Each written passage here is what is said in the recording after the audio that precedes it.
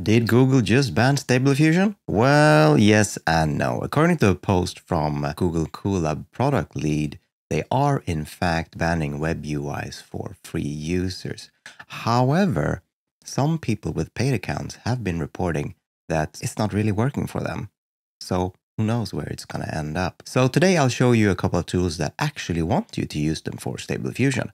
Some of them are free, some of them are paid. So let's have a look. Hey, just a quick note from Editing Seb here. I know this is like a controversial topic with Google banning stuff, and I understand that you aren't feeling happy with Google banning something that you might be using.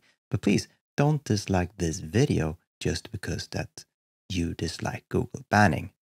That will hurt me quite heavily in the algo. Thank you. Oh, and by the way, my local cinema banned bags to stop people bringing in food. But don't worry, I have a few tweaks up my sleeve. So all this started with a post on Twitter, or X as they call it now, from Chris Perry. And Chris Perry is the Google Colab product lead here. And not a lot of people saw this, me included. However, a user posted this on Reddit. And that's kind of where people picked it up. And well, a lot of people have been using Google Colab for their Stable Diffusion needs and, other stuff as well. It says here they also banned RVC models. So it's going to be a tough time if you have been using Google Colab for this, but don't fret. Let's look at what you can do instead. And there are a few options, or actually there are a lot of options out there. But I'm just going to introduce a few of them that I have been fond of. The first one is free, and that is Stable Horde. And once you go to Stable Horde, there's not a lot here. You might be wondering, oh, what's going on here? It's just a bunch of text. But if you go down a little bit here to the graphical user interfaces, image generation, you have some dedicated web UIs that you can just click on. So you just go to the Stable UI here, you end up here. So this is like a web user interface for Stable Horde running Stable Diffusion. And you might be wondering, well, what is this and why is it free? Well, Stable Horde is actually crowdsourcing. So a lot of people have offered their GPU power from their computers. So they're pooling it together and letting people generate off of their computers.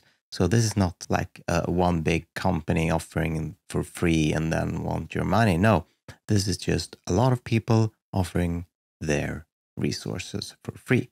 So here you can go in, generate, do whatever.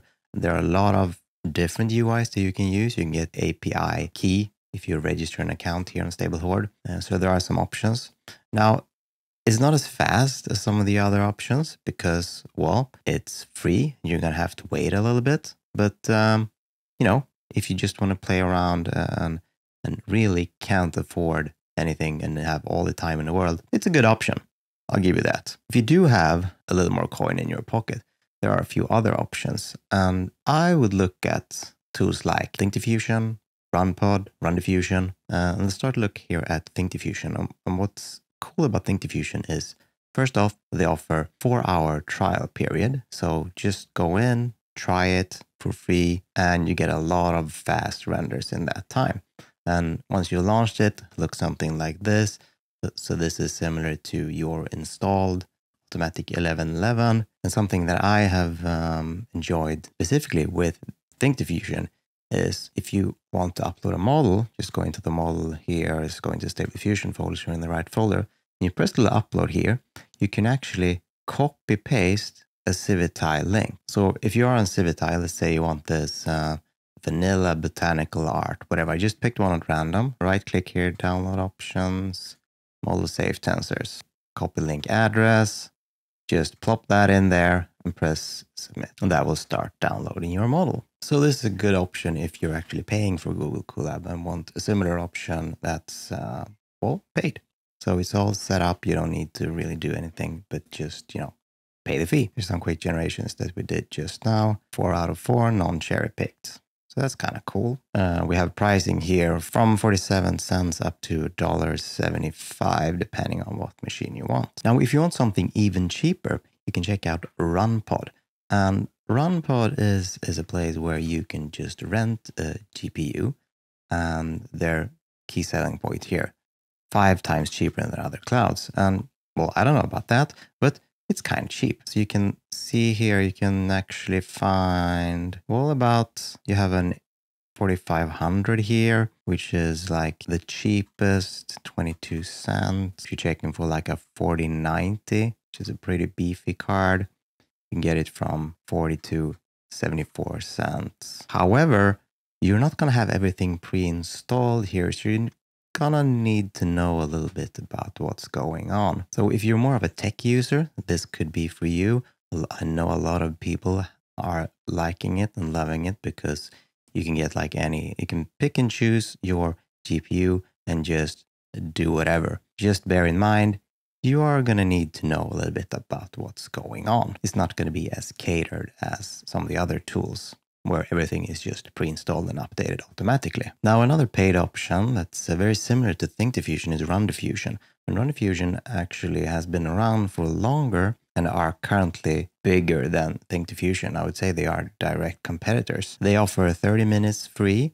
And let's see if we can find some pricing here. There we go.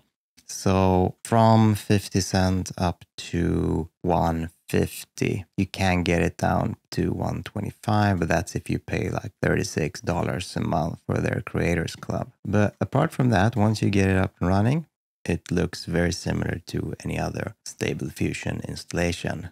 We're currently in automatic 11.11, and the difference of some of these tools are sometimes very minor, so it's a little bit about what you prefer. Here we have some quick generations I did of a cyberpunk city scene with their acrylic painting preloaded style. Now, if you were to ask me what would I recommend, well, I don't want to be too biased, but try them out, see what you prefer. I mean, ThinkDiffusion had a 4-hour trial, RunDiffusion had a 30-minute trial. Go in, try them, see what you like. What I like might not be the same as what you like. What do you prefer? I enjoyed the easy just copy-paste link from Civitai and ThinkDiffusion. I think that was very useful for me. I also enjoy a stable Horde. It's like a super cool thing where everyone just pulls their resources together and everyone can render for free.